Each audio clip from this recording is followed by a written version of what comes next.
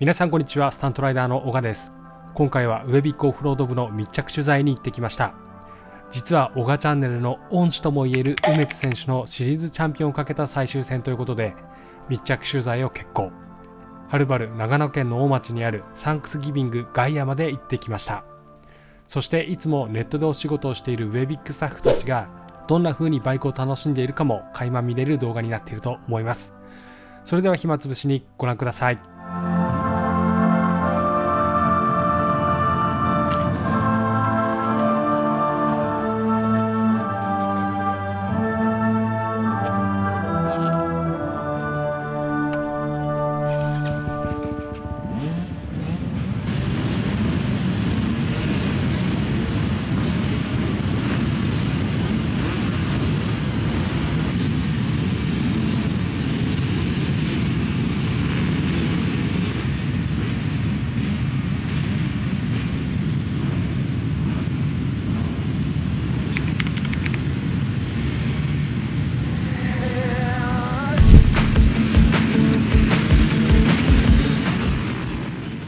ということで90分間走行する90ミニッツのレースがスタート。90ミニッツの中でも A、B、C、D とクラスが分かれていて A がクロスカントリー上級者、 B が中級者、 C が経験の浅いルーキー、そして D がバイク初心者というクラス分けでウェビックオフロード部はこの 90C クラスを中心にエントリーしています。ちなみにこの WEX というレースはウィークエンドクロスカントリーの略で週末趣味でバイクに乗るエンジョイレーサーのためのレースでエントリー台数が多くとても人気のあるレースです。ということで 90C のスタート前ですが、まずは今回の大会の会場であるGAIAのコースの特徴を吉田選手に聞いてみました。オーディエンスが一番いてちょっと難しいところなんで、なんかここが、まだそんなに大変じゃないと思うんですけど、なんか場合によってはここで突っかかっちゃってグーみたいな、このセクションが意外とラインさえよかったらトトトトンっていけちゃうところなんですけど、詰まってたらどうしようみたいなところですね。5月はこっち向きでセロで出ましたけど、8回やった8回とも一発でいったんで。あ、マジで僕がじゃあ余裕じゃん。僕がいけるんで大丈夫です、このエスケープはここを、渋滞してる時とかは、ここを右側に抜けてちょっと大回りをしていきます。なるほどね。はい、結構向こうで試験がこうなってて、こんなエスケープがあるんだ。GAIAの見どころは広いモトクロスコースをしっかりと使うので、かなり向こうの方はハイスペースです。でそこからこのウッズの中に入ってきてラインの選びっていうところがかなり大事になってきて、なんでこの後下見とかでかなりこのラインラインっていうのを目当てをつけに行きます。で目当てをつけとくと楽。なるほどね。でこのセクションがあって、でこの先は割と、同じようにラインを見定める、ラインをこう選びさえすればそんなに難しくない、モトクロスコース、ウッズセクション、ロックセクションがあり、比較的高低差の少ない走りやすいコースになっています。そしてついにウェビックオフロード部がエントリーしている90ミニッツ C クラスのスタートです。注目はシリーズチャンピオンがかかっている梅津選手。ゼッケン337番の黄色いウェアに注目だ。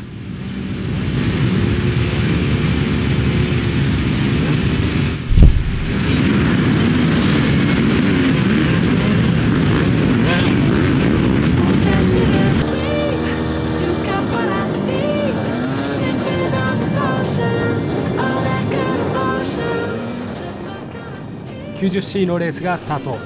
ポールショットとはなりませんでしたが、かなり良いペースでモトクロスセクションを走る梅津選手。トップ選手と同様にかなり高速なペースで走れています。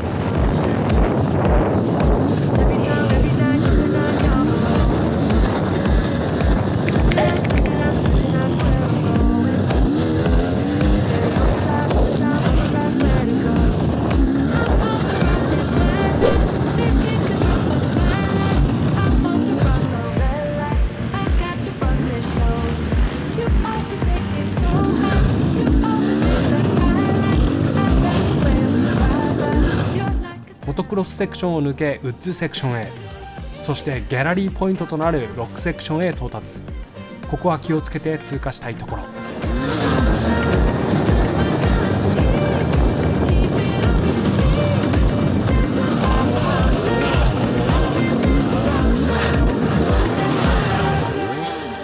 しかしここで転倒。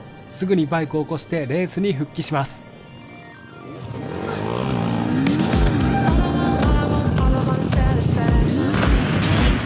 そしてその後方集団に志村選手、軽部選手が進みます。実は軽部選手、シリーズランキングで5位につけている選手。今回の意気込みを聞いてみました。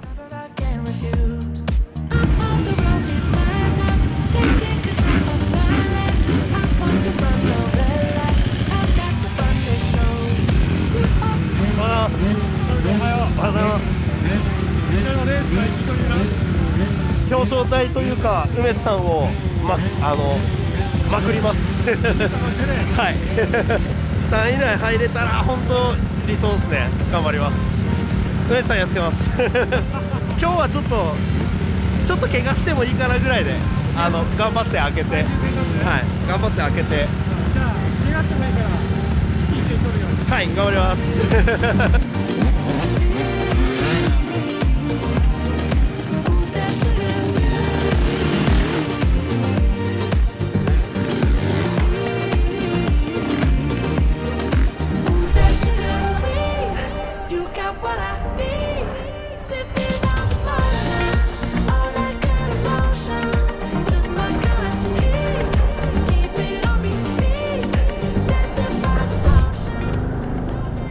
オフロード部のボスである梅津選手を抜くと息を巻いていた軽部選手。実は数周したところで目の不調で走行不能と判断。途中リタイアで DNF となってしまいました。そしてその頃ロックセクションでは吉田選手がまさかのスタック。無事に脱出できるのか。セロで出ましたけど、8回やった8回とも一発でいったんで。マジで。そう僕がじゃあ余裕じゃん。僕がいけるんで大丈夫です、ね。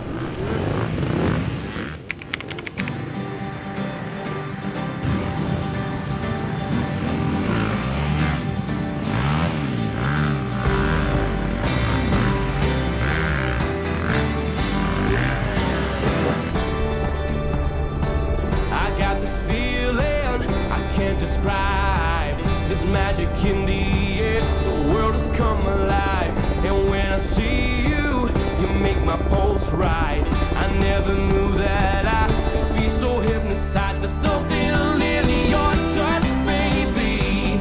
The way your body's moving me. And I don't know where this soul will go. Oh, nobody knows. Oh, out of nowhere into my life. You walked in and you opened my eyes.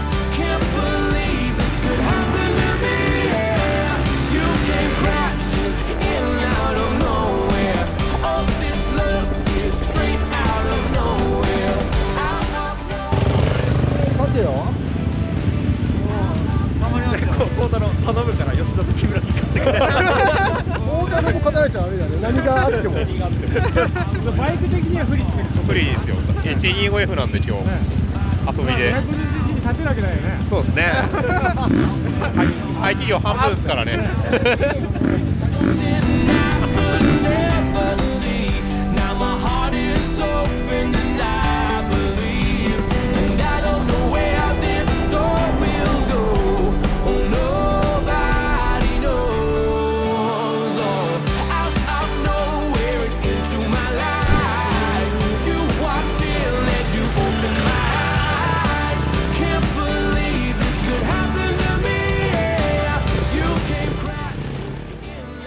俺のイメージだとさ、はい。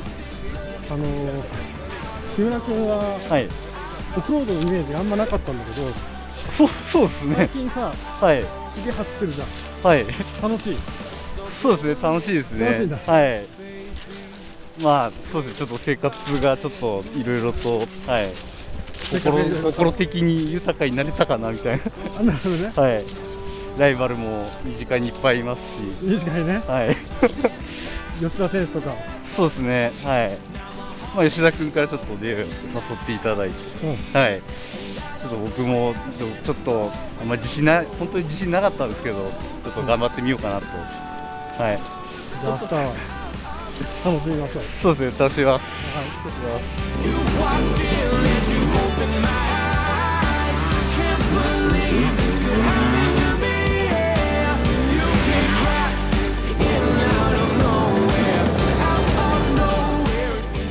ということでシリーズチャンピオンを目指し良いペースで周回を重ねる梅津選手。しかしこの後とんでもないトラブルに巻き込まれることになります。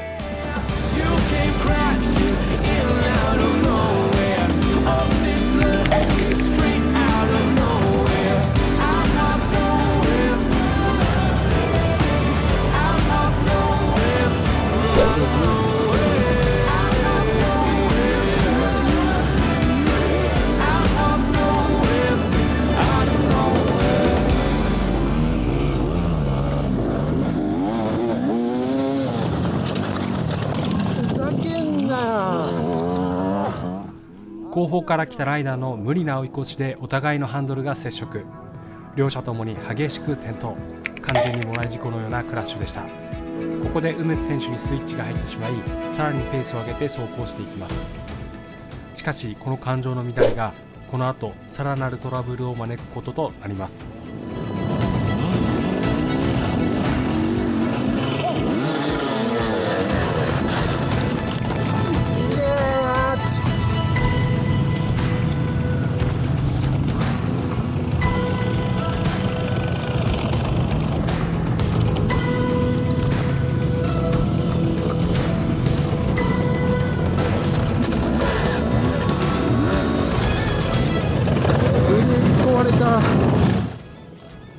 梅津選手、まさかのマシントラブル。他のライダーの転倒に巻き込まれる形で斜面方向へ勢いよく転倒、フロントブレーキが効かなくなってしまいました。通常であればフロントブレーキのない状態でのレースは難しく、即リタイアを検討する事案ですが、シリーズチャンピオンがかかった最終戦ということもあり、最後まで走り抜きチェッカーを受け、少しでもポイントを獲得することでシリーズチャンピオンの可能性を上げることができます。残り後半戦は非常に厳しい戦いとなってしまいました。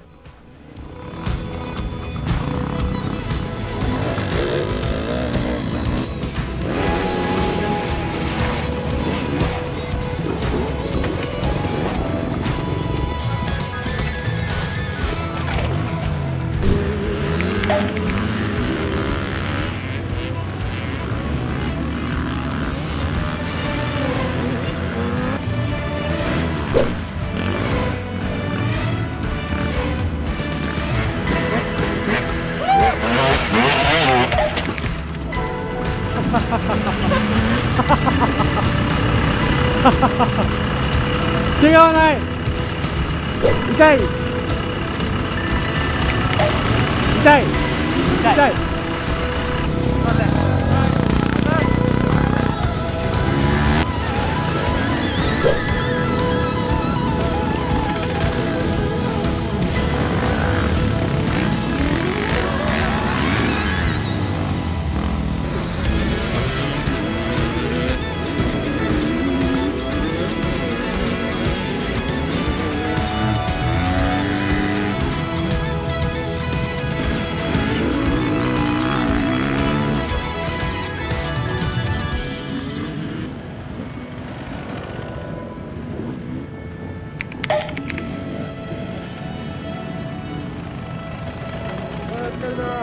ということでフロントブレーキが効かない状態でなんとか完走。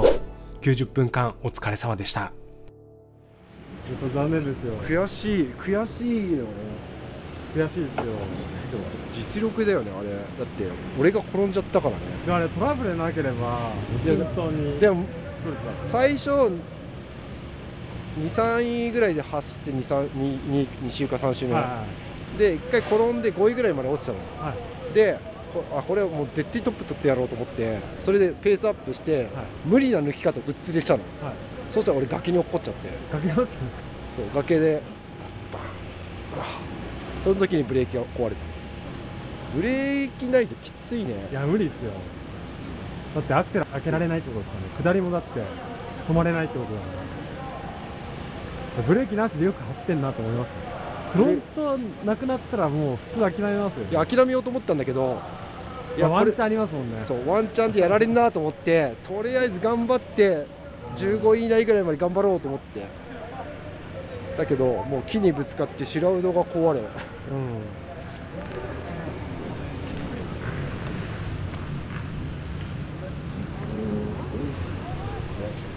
ダメさんもう来年やり直しましょ来年 90D にしようかな。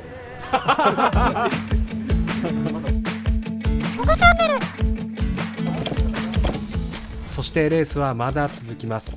今回密着している梅津選手の息子カイ選手が50ミニッツのキッズクラスに出場。レース直後ですが、梅津パパがマシンの準備をしていきます。カイ選手、お父さんの雪辱を晴らせるのか。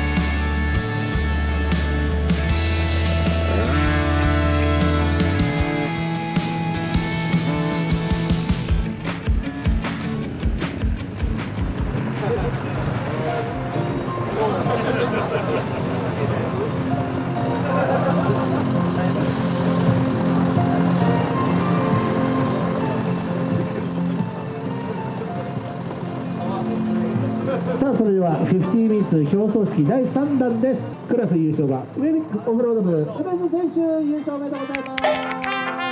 何と選手が来ました。カイ選手はなんと50ミニッツキッズクラスで優勝。ウェビックオフロード部の中でこの日唯一の入賞となりました。そして今回密着した梅津選手の結果は 90C クラスで20位。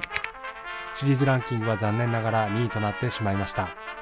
ただオフロード歴2年目で昨年は上位に入ることが難しかった状況から考えると、シリーズチャンピオンを競えるレベルまで成長したことは素晴らしいですし、シリーズランキング2位はかなり立派な成績だと思います。これからもこういった節目ではウェビックオフロード部の密着取材をしていこうと思います。